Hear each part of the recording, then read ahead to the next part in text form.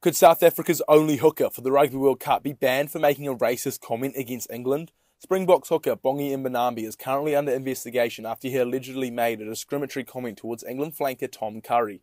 In a plea that was clearly audible on the referee's microphone, Curry asked referee Ben O'Keefe what he should do about the comment, to which he got the reply, "Nothing please, I will be on it."